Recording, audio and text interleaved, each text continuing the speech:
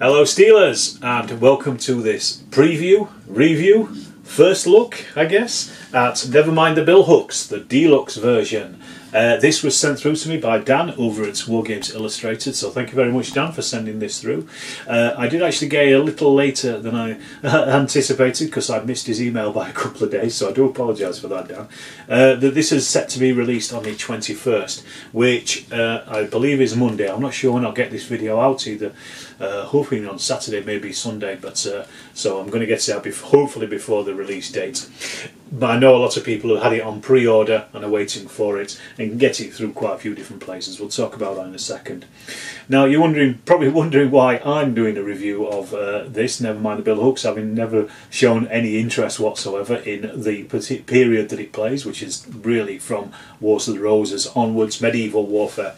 Well, I just thought I'd do a look at it as somebody basically who has never really played this period before or looked at it. So, you know, this is I think overall this is quite a good introduction to the period.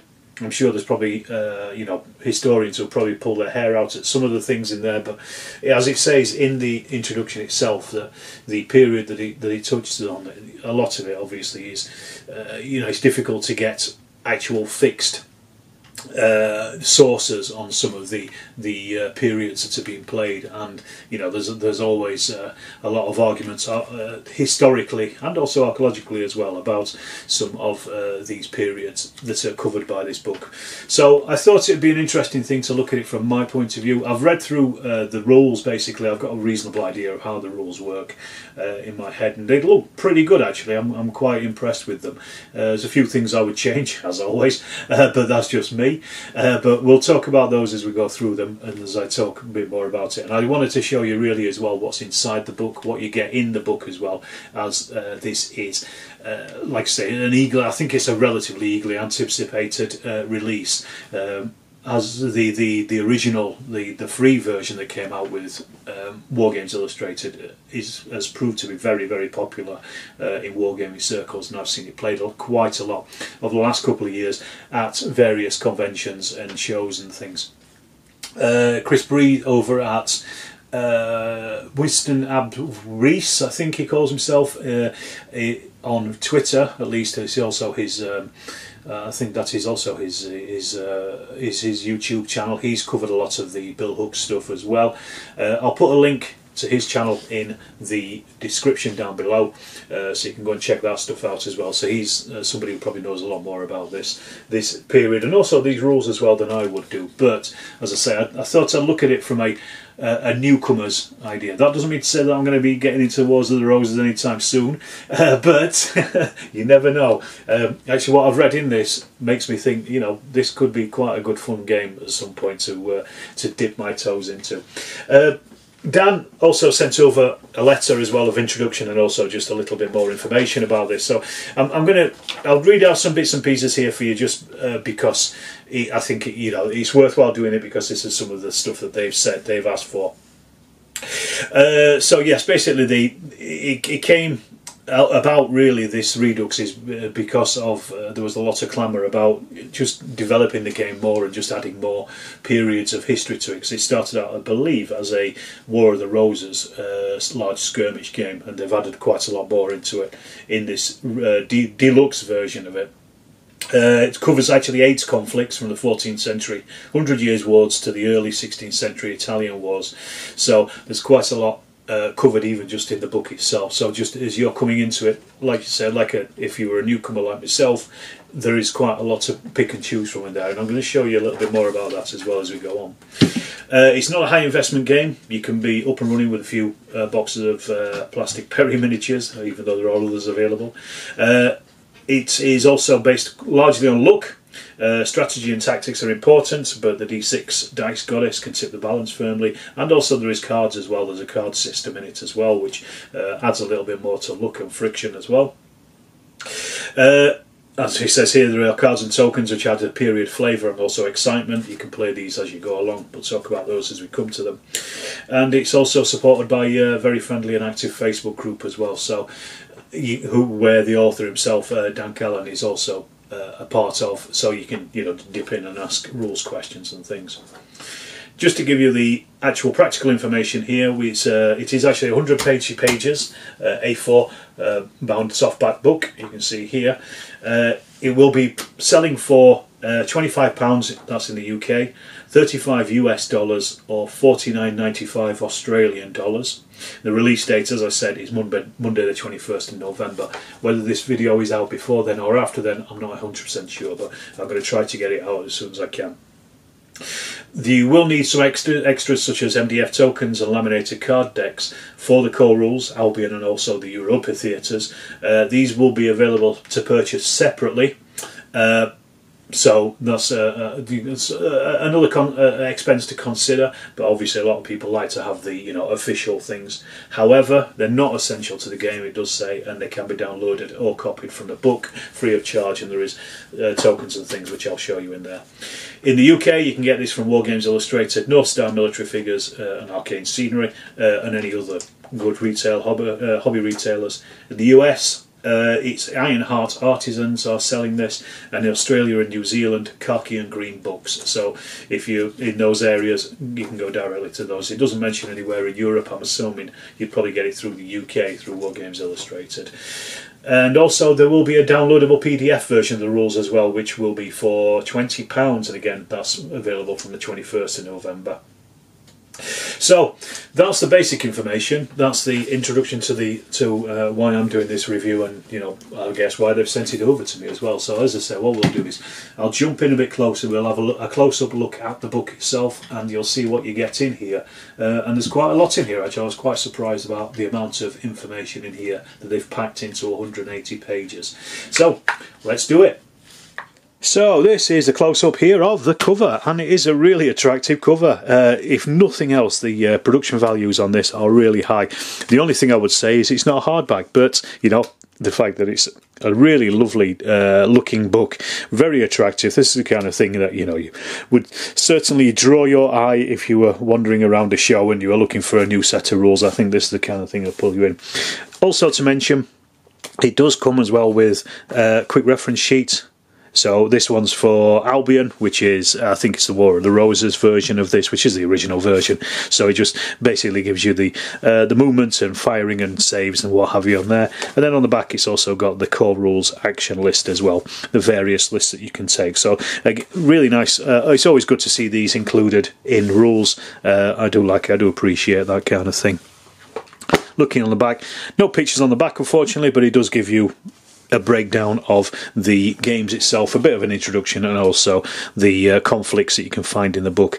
Let's just go through them quickly here. Before I'm going to show you them in a little bit more detail later on, but it just gives you an idea of what you get. So you've got Albion, Wars of the Roses, I was right, Gallia, the 100 Years' War, Bohemia, the Hussite Wars, Helvetia, the Swiss-Burgundian Wars, Italia, the Italian Wars, Northumbria, the Anglo-Scottish Border Reivers, Lusitania, late medieval Portugal, and also Hibernia warfare in Ireland as well. So as I say, it's not really a period of history that I know much about, medieval warfare, but if I was looking to get into it, I probably would pick these rules up just to give you some idea of some of the history, if nothing else, a potted history across this vast and confusing period, if nothing else. Right, so let's dive straight in, shall we? And as you said, as I already mentioned it, it's a very, very lovely looking book. I like reading rules, and I like reading rules that look nice and are attractive and are easy to read, and this certainly is.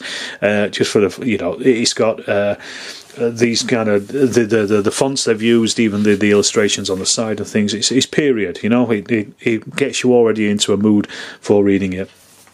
A bit of an introduction here, and then a very brief introduction here by Andy Callan, the writer, on the Wars of the Roses. This is the Albion, and again, I couldn't say exactly how much of this is 100% modern academic work, but I would say that this is a relatively good introduction to it. And if you are coming into something, I always think with historical wargaming, half of the joy is doing the research anyway, and I think that's something.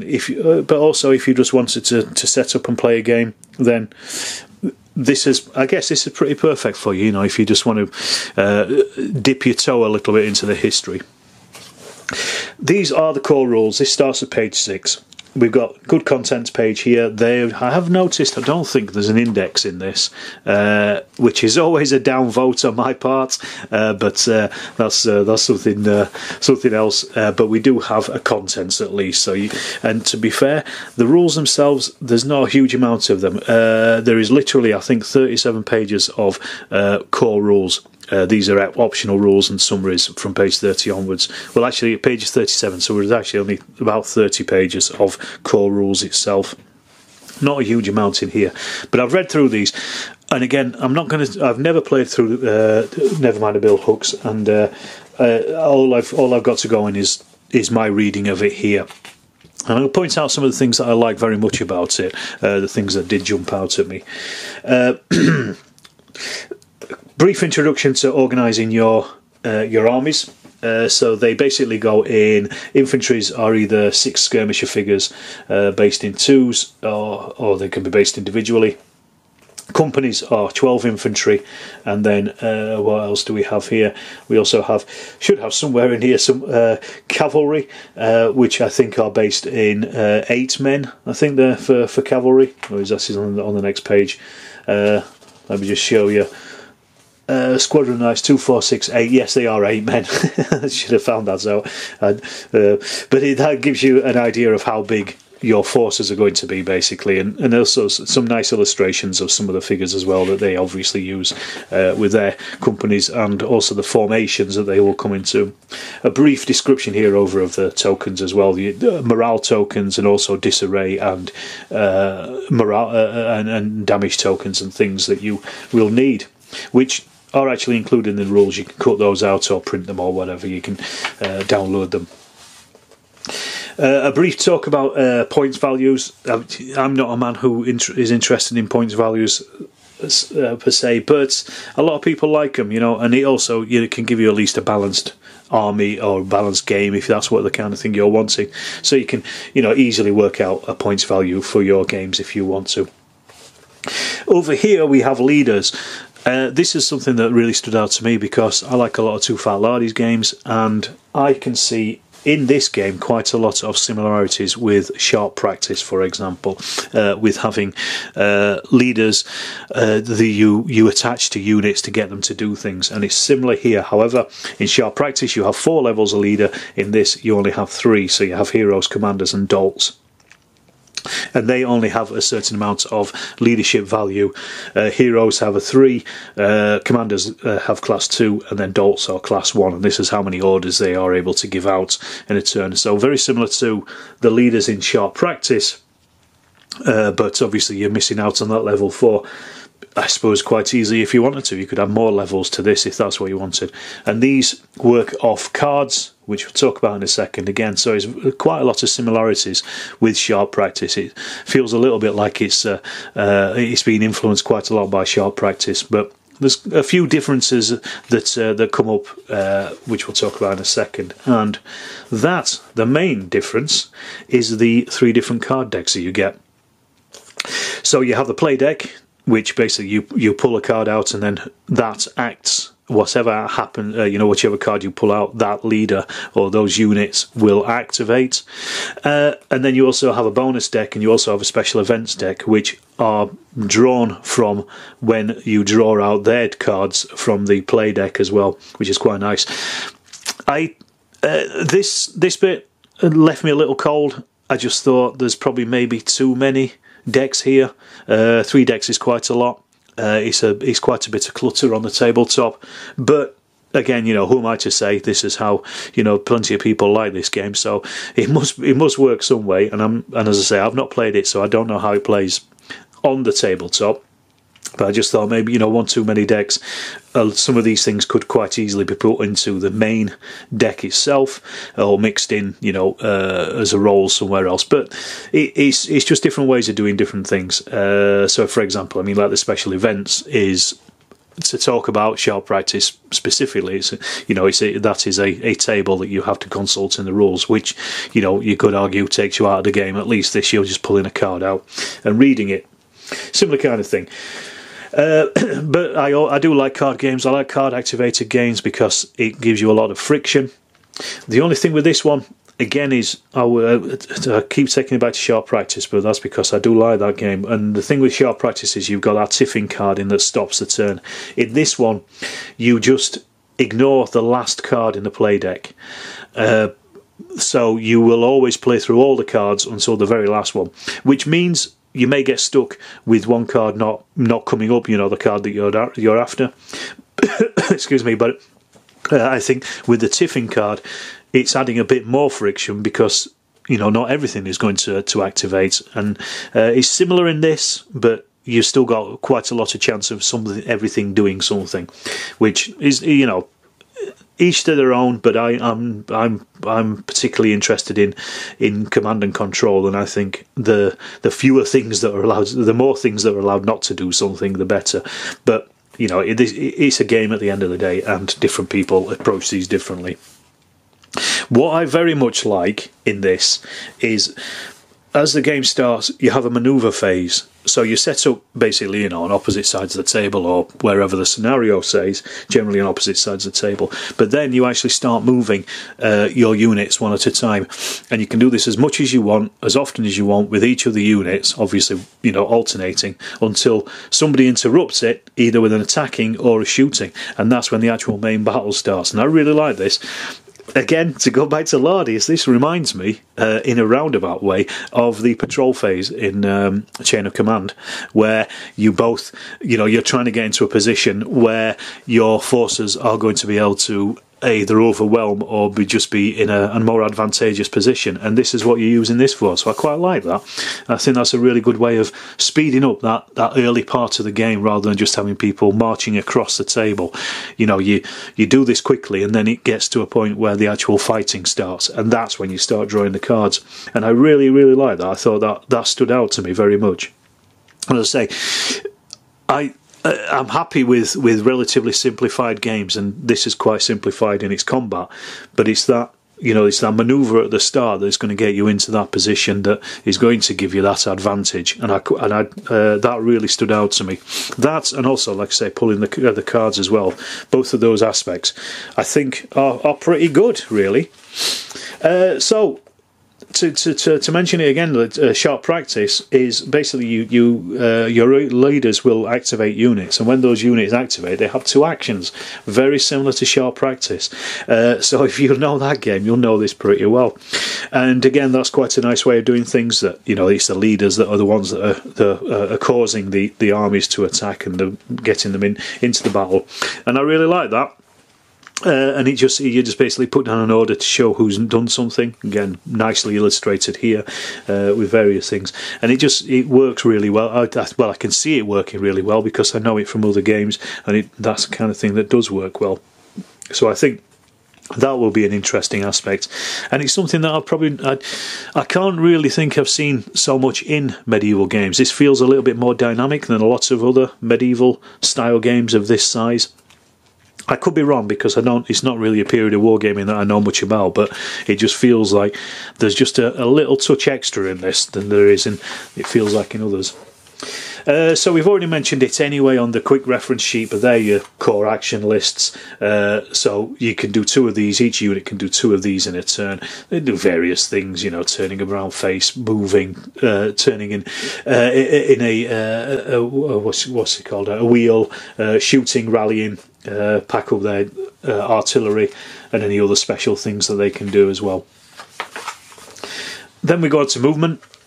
Very basic, to be fairly honest. But the movement doesn't really stand out to me. It's fixed movement, which, if you've watched this channel enough, and I'm sure some of you have, I'm not really keen on fixed movements anymore these days. I'd really find it quite staid and pedestrian, but lots of rules still use it, and lots of people still like it, and if that's what you like, that's what you like. Personally, I don't, but as I say, to me, this is just relatively similar to any other set of rules, really, that uses fixed movement. There's nothing that stands out with that, but that's just the way it is. Shooting, we'll come back to that because I'm going to talk a little bit more about combat and things. Relatively simple. It's all done on D6s, as with the other the other fighting as well. It's all done on D6s, and basically you just need to roll a hit. So skirmishers are hitting on 5-ups, Kern are hitting on 5s up. You know, so it's archers under 9 inches are hitting on 5-up, long range 9 to 15 is 6-up, basically a 6 to hit. So, you know, pretty simple stuff, and then you do a save roll. And these, I think, after a first couple of turns, even within a game, the save rolls will stick to you. They change, so let's just go through them because it's similar in the combat, close combat. So heavy men-at-arms will save on a 3-up, mediums, so that's billmen, pikemen and knights, vulnerable horses though, they save on a 4-up, light archers, skirmishers and light horse, they save on a 5-up, and then naked, that's kern and levy infantry, they save on a 6. I think that, you know, I could probably remember that in my first game quite easily. It's pretty simple, it's pretty obvious, and it's a quick way of doing it. You just roll to see how many you hit, and then you roll to see how many you save. Nice, everybody gets a go. And that is how melee works. You basically add up the number of people in the melee, and you roll that number of dice. And then that number of dice on 4s up are hits. I like this kind of game. In this again, it's Too Fat Lardy's style, with lots of dice in your hand. You know, if you've got a big fight going on and you're just looking for those 4s up, it makes it nice and easy. There's no charts to check, and similar again. Those save rolls very similar again, so nice and 3-up, billmen, 4-up. I'll not go through the rest of it, but that would be something that's very simple and easy to remember after even a couple of rounds of fighting, I would have thought. And same with just hitting on a 4-up. There's obviously a few bits and pieces here and there, and then you go on to, you take morale if you get too much damage. Just to mention again, this is absolutely packed full of lovely photographs in here. And there's a really nice example here of melee with some lovely photos of knights attacking archers by the looks of it, and absolutely lamping them by the end of it. But again, you know, examples in rules are always good. I like to see this. I think this is something that a lot of rules miss out on. A very, you know, they don't have to be complex, but just to show you the steps that you take to do this. This is a very good introduction to somebody who is not only new to the period, but also new to wargaming. And yes, you know, some of us are wargamers of several decades. We know, you know, we don't need this stuff, but there are people who it's the first time they picked up a historical wargaming book, historical wargaming rules. And I think this is something that, you know, really shines in this book in particular. I'm going to talk about it later because there's more of this to come. Then we cover stuff like morale. This comes from taking disarray tokens and morale tokens, and then you do basically a morale test. When you get to a certain point, when you lose morale, when you lose a melee, for example, or if you lose enough figures from shooting, things like that. And then you also do a morale test at the end of the turn as well. It's not really a morale phase, but it's kind of a test that everybody does at the end of the turn, which is quite nice. I like it. I don't like rigid turns, so you know where you typically have a move, a fight, a shooting, and then morale kind of thing. So this really makes it a bit nicer. So when you take hits, you take morale as well.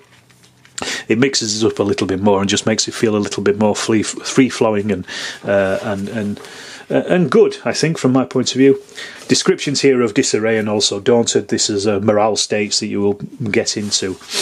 One thing I wanted to mention as well that I picked up on, let me just go back, is the fighting melee. So the first round you do it just normally, 4s up to hit. Second round, then you're hitting on 5s up as the men are starting to get tired. And then on the third round, it gets worse and worse as well, because you're also getting disarray tokens as well in the second round of fighting. Then you can't re-roll anything in the third round. So this is a really nice way of making it feel like the men are getting tired and fatigued as the fighting continues. So the longer this goes on, the tighter they are. And I think that's, you know, that's a really nice, easy way of doing it, and it's a very simple way of doing it, and it's something that lots of rules that don't actually include fatigue and tiredness in them, and that's a really nice overview of it. I just wanted to mention that. Again, something else that stood out to me as I was reading through. The other thing as well, just to win the battle, there's a few ways to win the battle. If your leader's killed, if you get the objective or whatever, or if you take your enemy's army morale tokens, and these you take every time you win, you know, a melee or whatever, or the unit breaks or something. There's various things. You take these tokens off them. When they've got no more of these tokens to give, that's it, game over. So they've lost all their morale. And again, really nice way of doing basically force morale. And you are collecting them from your enemy. They can also collect them back as well. That's the other thing. They can take theirs back if they are able to rally some of their units. So, you know, it can go a little bit back and forth before the actual final game is over. It's not, you know, a swamp. Basically, you don't just get swamped with bad morale. It's very nice. And a couple of optional rules here. But also, as well, what is good as well in this is there's a summary of the new core rules. So this basically just shows you what has been updated from the original free version back in Wargames Illustrated 2 years ago. So a few things here. Again, as I say, I've not read the originals, so I don't know them, and so I don't know what has been updated. But you know, those of you that do know them inside out will see that there is at least an update on them. Now we get into the history part of this. So we start here with the 100 Years' War, or Gallia as it is also called in here, because they're all given a name. And this is an aspect of the book that I quite like. So we're up to page 40 now, or to 180. I won't go through every single page in this. I'm just going to show you one of these as an example and flick through some of the other ones as well to give you an idea. The Gallia, we've got the 100 Years' War, so we've got an introduction to it. Again, I'm going to go on a limb here and I'm going to say that, you know, I don't know how academically proof this is, but I'm going to say that this, you know, if I was coming into wargaming, this is a reasonable introduction, I think, to the period, and then also the wargaming potential of the period as well. So there's this, you know, not only the history, you've also got, you know, a bit of a description as to how you can game it. Then on top of this as well, we got the theatres of conflict. This is just within this, so you know, quite a lot of information here, and also specific rules for that particular period. This is the same for all the periods that come through in here, and so it just tells you about the different formations that you can take, the different limits on armies and things, and what would be used and what wouldn't be used, which is very nice. Again, somebody who lacks that background research, but this is the kind of thing that would probably push you into looking into that extra research and things, I think. So the army restrictions here as well, and just different types of troop qualities, and also even notes on scenario design. Then we have the action lists, because there's going to be a few different actions in some of these different periods as well that things do, and also any extra actual core rules. So anything that you know, there's a slight change to the original War of the Roses rules, which is nice, and a scenario as well, both with the order of battle for a free company, and also for the French, and your objectives and everything, capture the wagon and recover the loot, and also the map as well. So a couple of scenarios are built into each of these. So this is the second one here as well, and then we go on to the Hussite Wars as well here, and it's very similar. Again, I will just flick through because it's a similar thing. That you've got the history, the wargaming potential, then the rules changes, and then also any action lists and scenarios. So you're not lost for scenarios and for background information on any of these periods, and that's something that, again, you know, as somebody who doesn't know this period or doesn't know this wargaming period at all, I find that very, very nice. I think this is it's a really good addition to rules, and I do wish that some rules writers would do a little bit of this as well, just in some cases, you know, naming no names. But let's just get through. I'll just show you a couple more of these. So there's a scenario there for this is for the Hussite Wars. Then we've got the Italian Wars.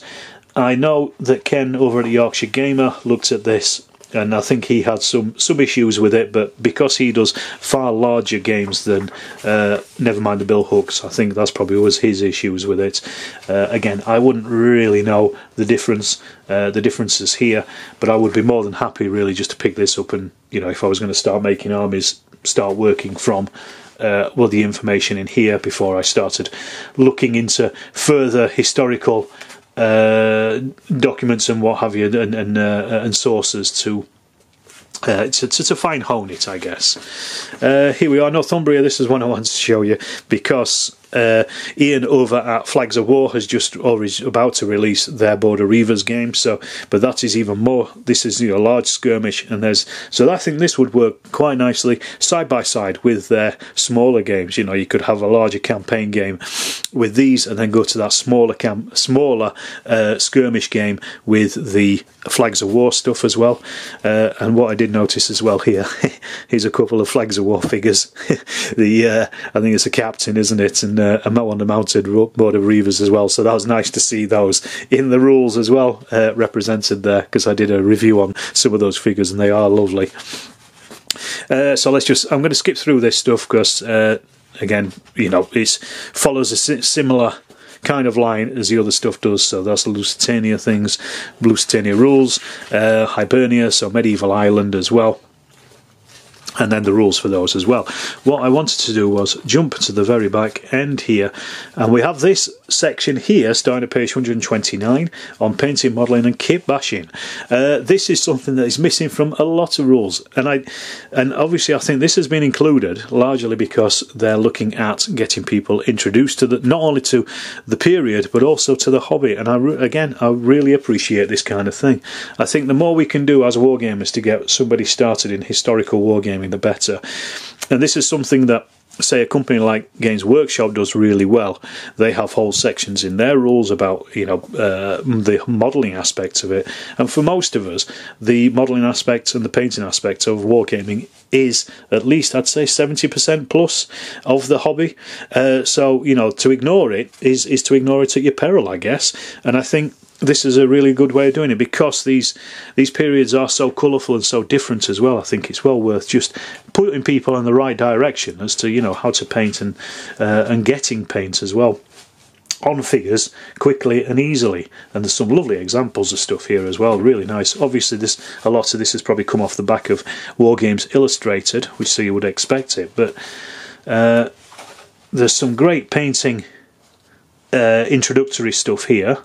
So I am going to read through this just anyway, just to see if there's any tips in there I can get. I know Ken at Yorkshire Gamer got upset about the wet palette, but you know, a lot of people use them these days. That's the way it is. And then I did like this as well, the blow-by-blow paint job. That's almost Lardy territory, that kind of smutty innuendo. But again, it just gives you a really good, I think, introduction to painting. You know, from somebody who's never done it, you know, who's probably daunted by it, just give you some basic techniques really to get started and get going. And then the same with the modelling as well, gives you a couple of ideas as to what to use, what you will need. Very simple stuff just for tokens and what have you.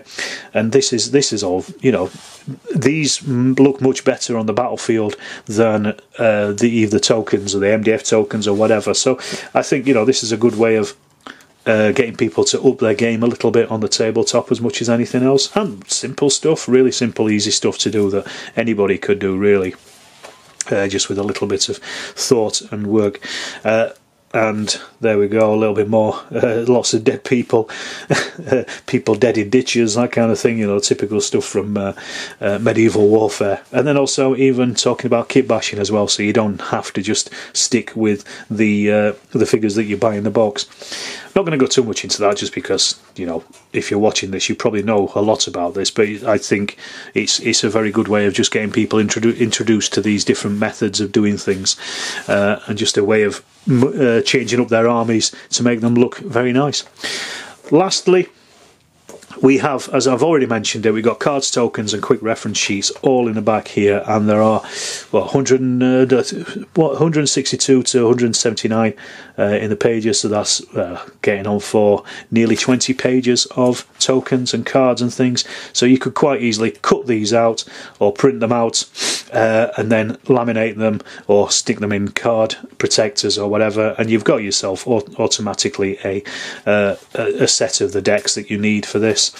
And then you've also got tokens as well. Same again, you can either cut these out, photocopy them, print them out, and these are downloadable from their website. And then we also have the quick reference sheets for each of those individual periods and time periods within the rules themselves, so everything is all on there.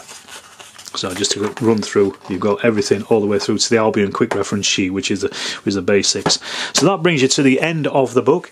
And as I say, it's a bit of a preview rather than a review, because I haven't played the game. All I've done is had a quick read through of it.